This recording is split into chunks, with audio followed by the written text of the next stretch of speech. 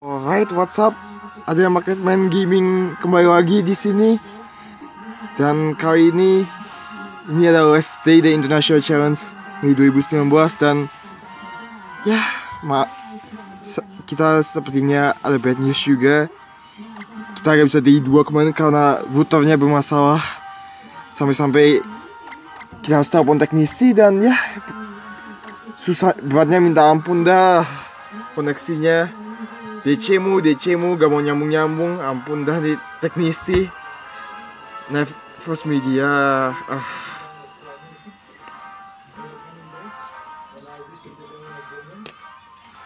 ampun. Tapi wajar-wajar lah, ini koneksi Indo, koneksi emang kayak gini, mau gimana lagi lah. Oke, kita kemarin 12 battle 1588 rating dan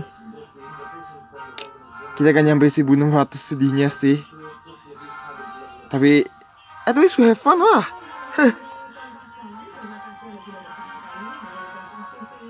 Ini last day, semoga ada funny moment minimal.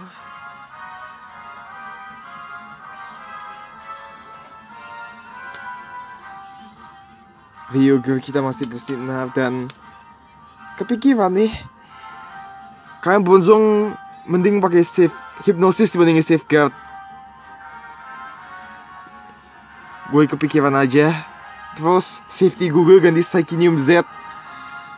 Soalnya jarang pakai insi juga di battle, cuma pengen situasional. Tapi insi tetap jago lah. Oh jeez, gak ketemu lagi. Oh my god.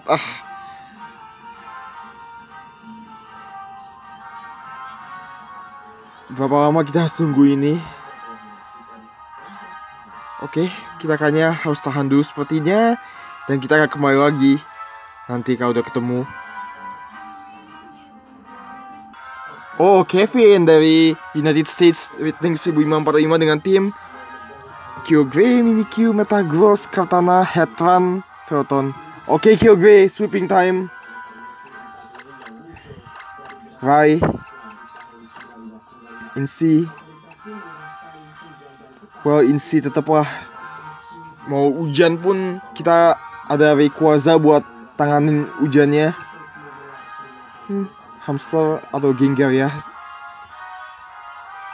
Never ever use Trick Room di situasi kayak gini.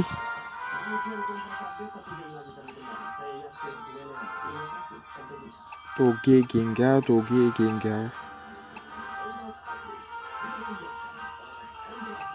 aja deh. Ini enak nih kebaikan steel type mah. Kalau kita ada earthquake, kita bisa hajar satu persatu dengan mudahnya. Palingan diwegin pulse adanya sama Kyogre. Oke, Toge deh. Let's go.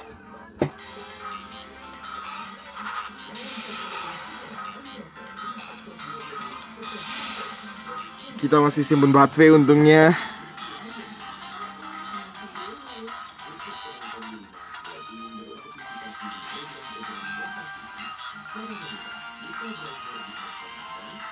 Metagross Mimic versus Kyogre. Origin Pulse saja lah, proteksi Ray atau Mega deh. Kita nggak pakai Gengar ini, jadi kita bisa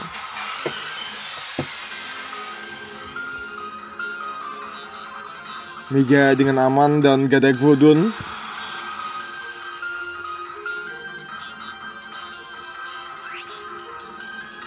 Origin Pulse, let's go. Dan Mega plus Protect.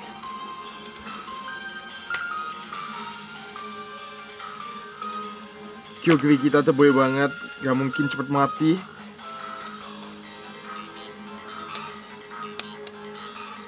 Shenron, ayo.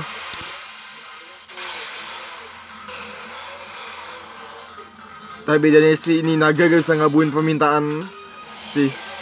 Kerja cuma nabrak meteor. Oh dia Mega, tentu saja lah, make sense.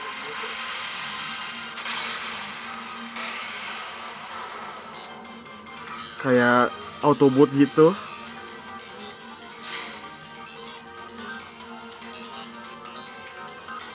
Ya gak ada ice pun sedih. Oh di double. Pikir naga ini OP banget.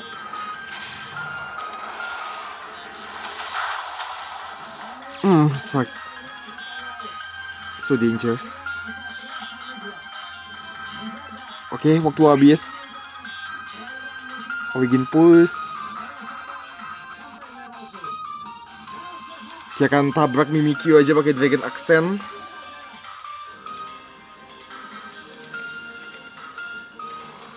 Oh damn.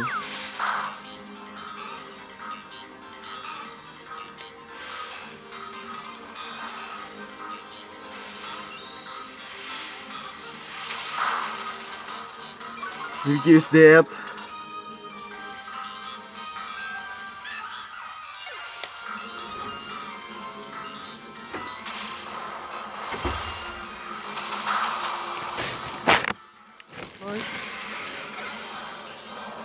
Double KO. Sampai terakhir Velton udah agak kesel dikit. Nah, canda-canda, I'm joking. Oh, Katana. Dan pause Kyogre. Shiny, yalah. Tapi Bisco birunya sih yang itemnya kelihatan aneh. Udah kayak Orca beneran. Pause beneran sih. Biru kan lebih ganteng.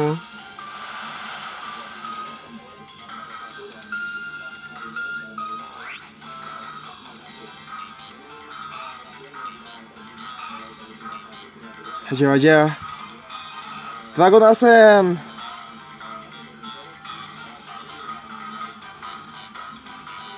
Hang on. Meh. Kita protect dulu. Oh, tadi dia win malahan. Takutnya.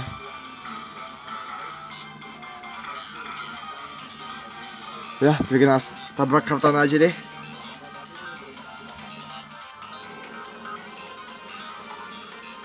What the F? Choice Cuff?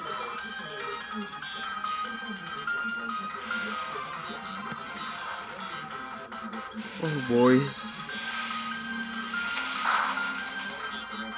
Oh, so close. Dikit lagi. Tapi Kyogre kita menang speed. Yay.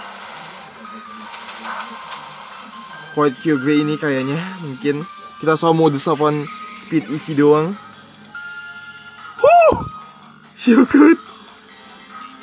Mau RNG kayaknya. Alright. Game over I guess. GG.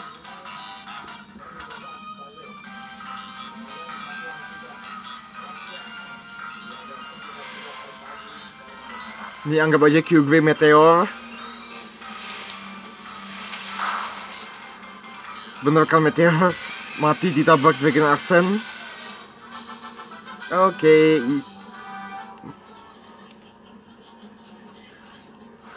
4-0 sweep. Cool. Oke, kita akan lanjut lagi kalau udah ketemu lawan. Rating 1037. Oh boy, X-ray ini mah Toge deh, kita Toge. Bronzong kayak mau beraksi di sini sih. Dia seneng kelihatannya di matchup ini. Kecoin sih. Kyogre, Bronzong. Kita bawa kucing gawang deh.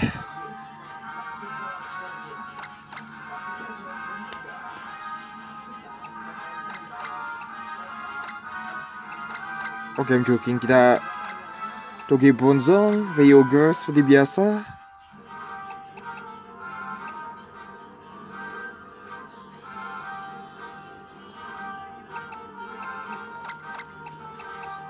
Atau V-nya bisa tukar Insti.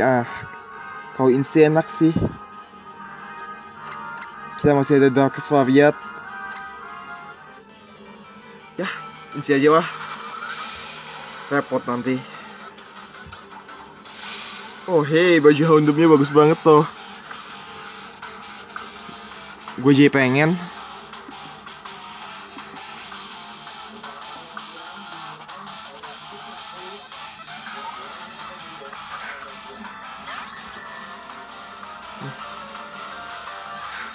Oh yeah, speed tie.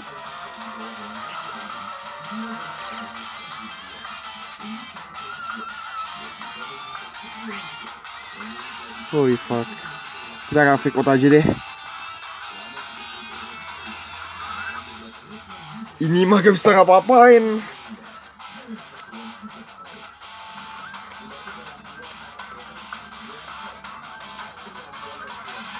Tuh jadi mau kita kecuali Iron Head, Super Fang mungkin atau Encore.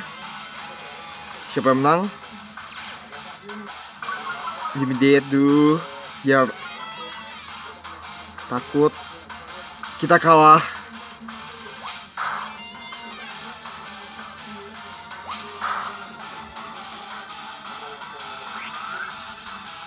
Oh my god, I hate speed tie. Oke, gas aja deh. Kita lihat langsung dengan upgrade Z move-nya. Dia akan target si Suicune.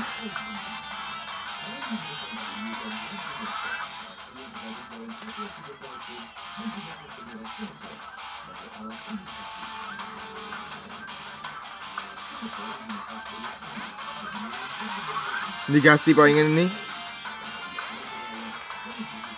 Cool, gue juga mau switch tuh jadi mau gue sini.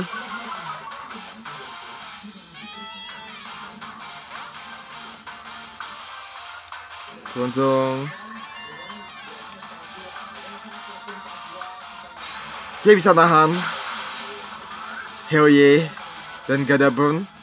Oh boy, kita sensor dulu deh. Gak mau kena hak izin dari sananya, nanti videonya kena buak.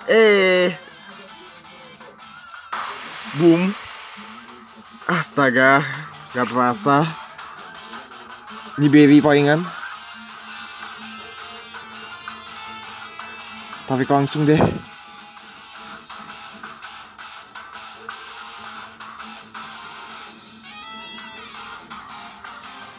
Tarik si Insti, kita akan lakukan sebisa-bisanya aja lah. Punzong sini udah kayak bel mati intinya. Cuma pengen kerja trick room. Dan gitu. That's it.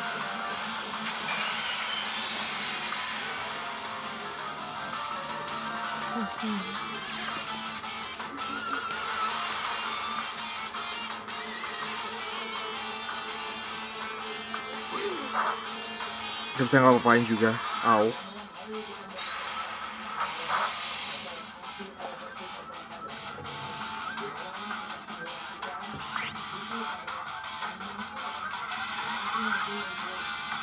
Dia bisa dark Z move kali ini dengan Origin Pulse saja.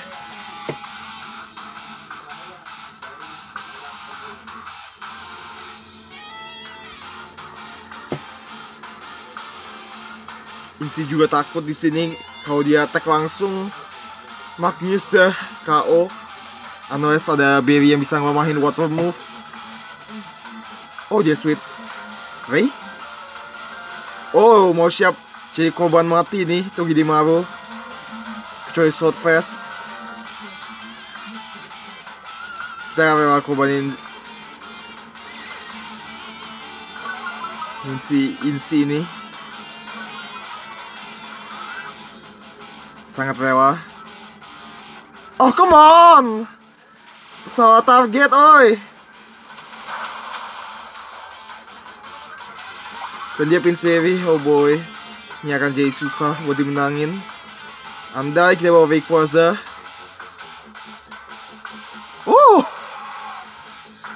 Mau coba hentiin trick room tadi. Bellboy is back. Easy, kita akan tukar hamster.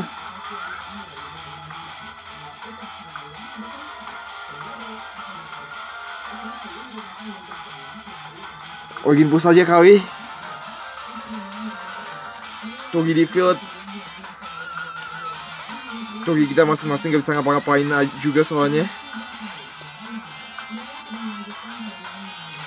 Sorry, gak ada serangan listrik buat lu. Togi di maru gue makan nih serangan listrik. Hell yeah. Oh, ses, oke, biarin. War lagi, war terus. Bosan liatnya. Gak masalah. Ini ada kesalahan terbesar yang lu lakuin juga sebenarnya. Harusnya tadi attack aja.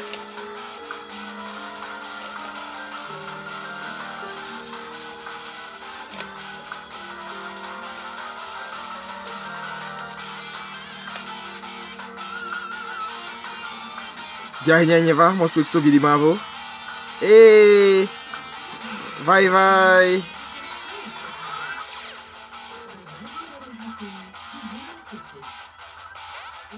Kalau dia trick room enak nih mah.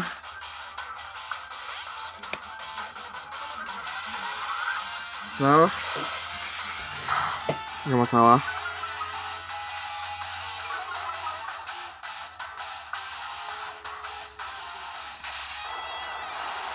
Scout harusnya lebih mending tadi nih.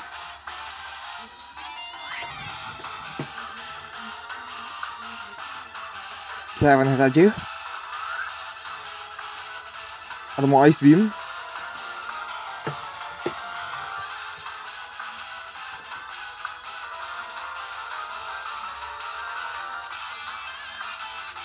Kita akan double switch aja. Kita mau trick room kali ini mainnya.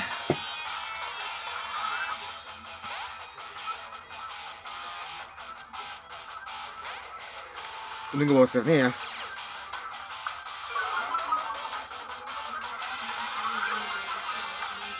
Bye-bye udah min 1.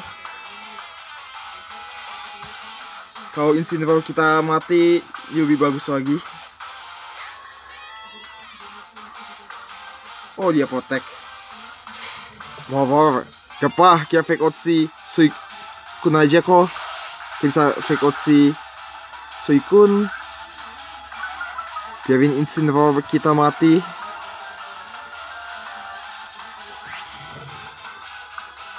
Fake out. Trick room.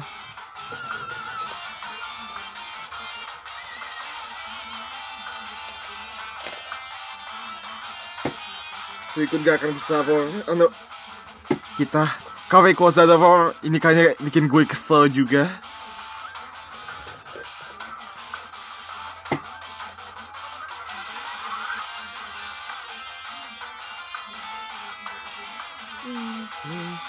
Oh, sweet. Ambil kesempatan ye.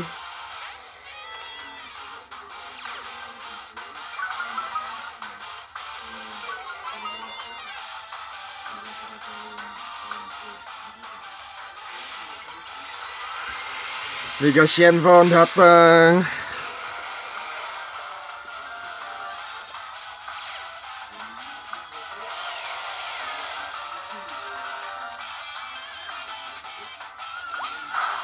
Nothing. Oh, waterfall.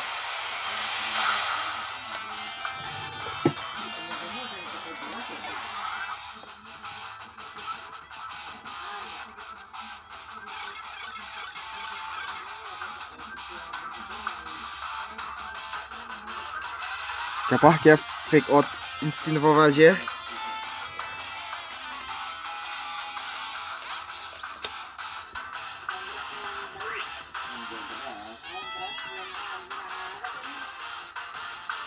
Jadi bobol V.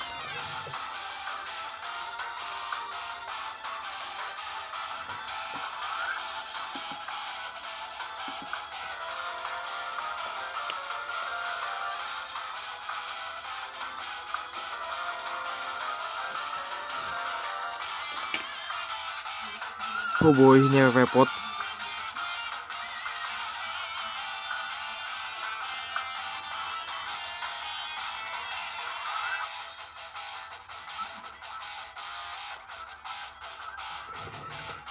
Oh, dia switch V. Togimaru. Tapi Togimarunya udah mati. Gak apa, it's okay.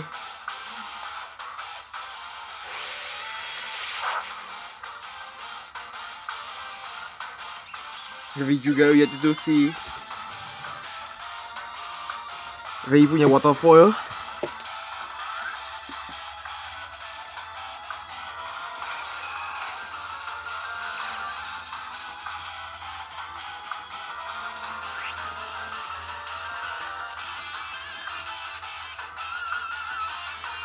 Oke, gak masalah, kita akan zigzag. Hang on. Cek dulu bawa trick room 3. Zigzag. Switch ke Kyogre.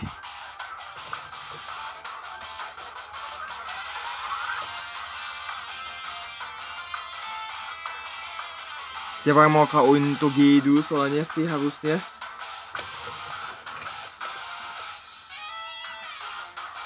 Karena Mahbo ini bahaya banget masalahnya kalau dibiarin hidup.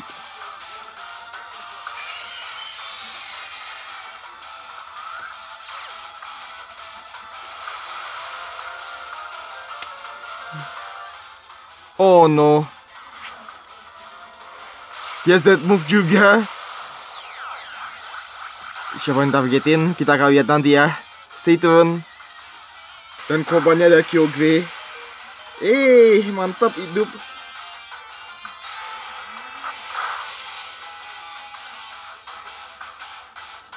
Get out.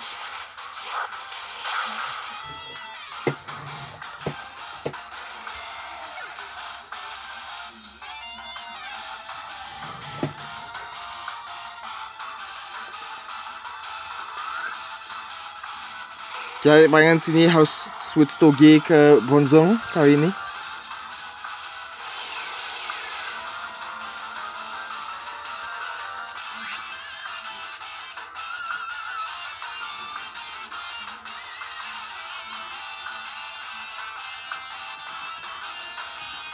Protect palingan. Habis itu dia bisa Jaivo buat Rayquaza palingan.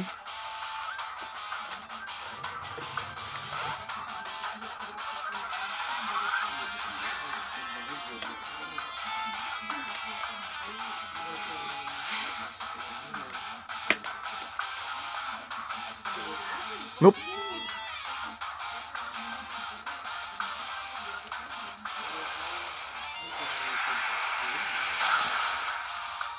Vip, kalah kita lah ini. Habitsnya bisa kawin.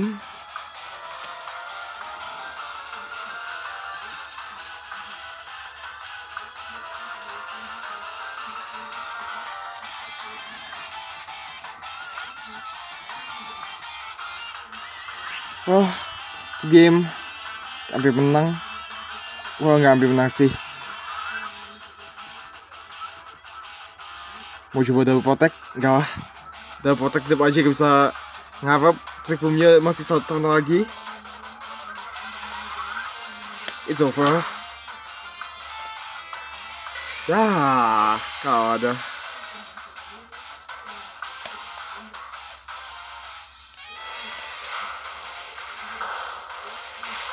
Ini sih kayak gangsing aja. Gasing gitu. Kalau kita kesel lihat. Keren sih. Oke, last battle. Kita akan cari lawan satu lagi untuk ngelengkapin video ini. Juga Jimmy dengan rating 1517. Oke, restricted legendary only. Oke lah. Xerneas, Koko, Vini, Insi, Amongus sama Kangaskhan. Oke.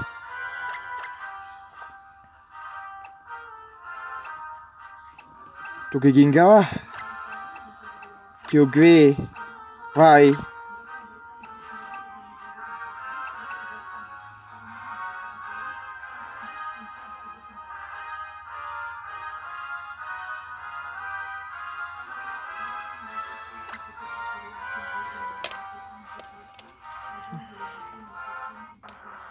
Kalau dia gak akan sembarang spam spore gitu, karena dia bawa kokop ini, harusnya mikir palingan. Oh boy, tadi kita 103 kali gak ketemu lawan, kayak udah hilang harapan hampir. Untung masih ada satu harapan. Oke, ini gampang, kita tinggal fake out double aja.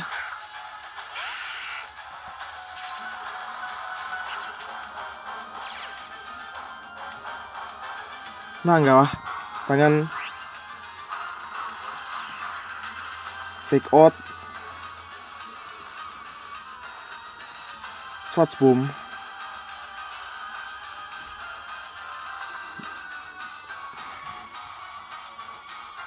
Fake out si jamur sama Xerneas paling mau protect sini sih. Jadi ya swatch boom Among Us aja deh.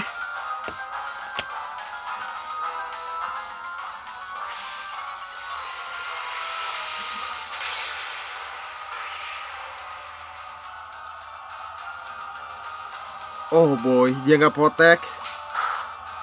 Kacau. Dia mau wait spoiler sebenarnya. Oh, crit. Tapi good newsnya kejebak, tapi bad newsnya dia udah geomancy. Serem.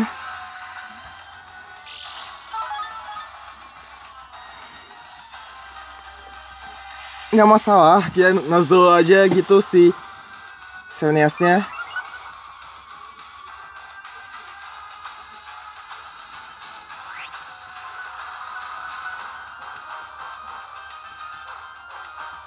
Swatch boom.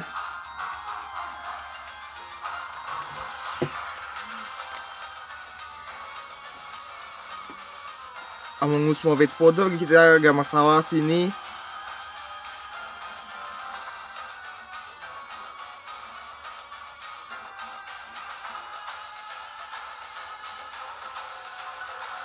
Kita paralyze dulu Xerneasnya.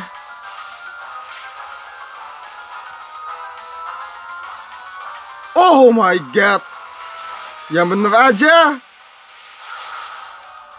Niat bener, fokus blast. Oh crit.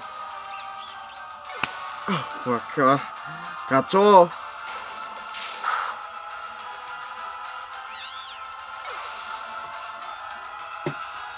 Ah udah, konvei deh.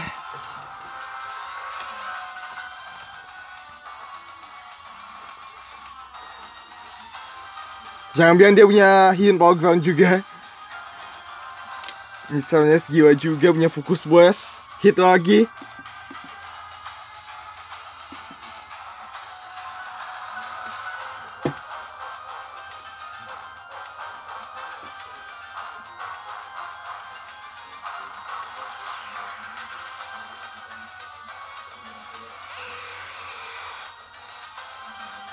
Oke, Incineroar. Jadi nggak ada double protect aja sini.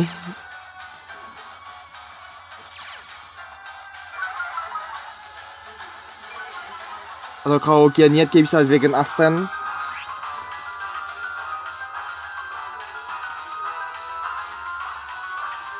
Enggak lah. Protect aja deh, main amannya. Kia swatch bomb Xerneas.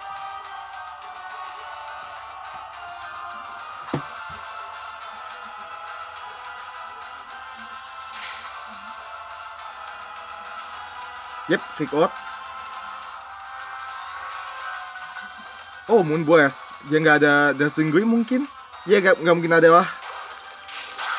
Oh, jangan-jangan nggak ada protect. Oh boy.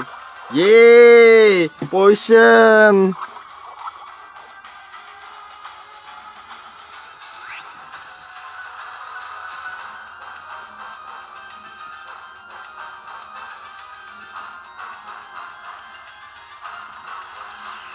Yang dibagus nih si Kang palingan.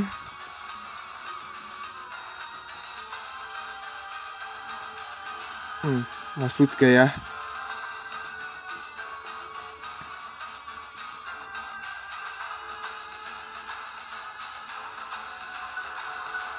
Oke, double insti aja deh palingan. Soalnya sini paling mau protect takutnya. Oh enggak. Niat bener sih.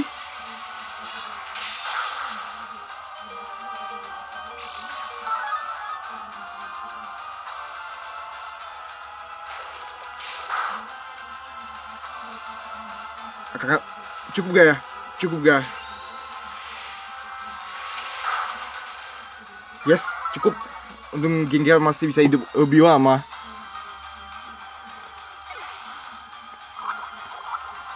Hati-hati oh, ini udah extreme speed KO Vance. Tapu Fini, oke. Jadi itu Pokemon terakhir. Ini bukan Tapu Koko, karena kalau Tapu Koko kita harus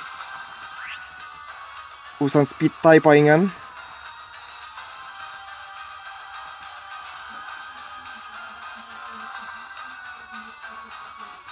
Foto Gengar yuk.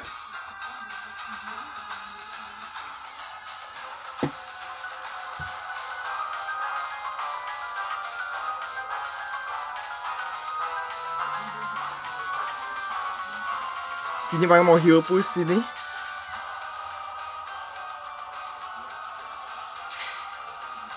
Jadi bisa ngarep extreme speed KO. Nice. Oh great. Udah kelar deh, gak bisa ngapa-ngapain lagi. Oh, Z move. Niat bener. Mau kawin Gengar palingan nih, untung kita protect. Percuma pusulan air. Ini gak bakal memperbanyak sama Gengar gue. Dikasih tanah. Mungkin Mega Gengar moayang gitu. Padahal gak pernah kelihatan moayang di animenya. Dia kayak duduk aja gitu. Kan Gengar punya kaki, masa terbang? Oke. Sayonara. Sayonara, boys. Kyogre kita nggak keluar-keluar.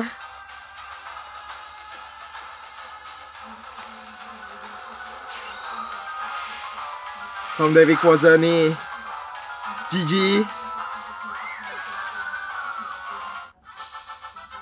Good game guys, good game. Well, kelar deh. Kalau gitu makasih udah nonton. Silahkan hit like buttonnya kalau kalian enjoy. Setum subscribe button kalau mau konten yang lebih banyak. Dan kalau mau ngikutin atau gak mau ketinggalan, hit notification buttonnya. So, goodbye.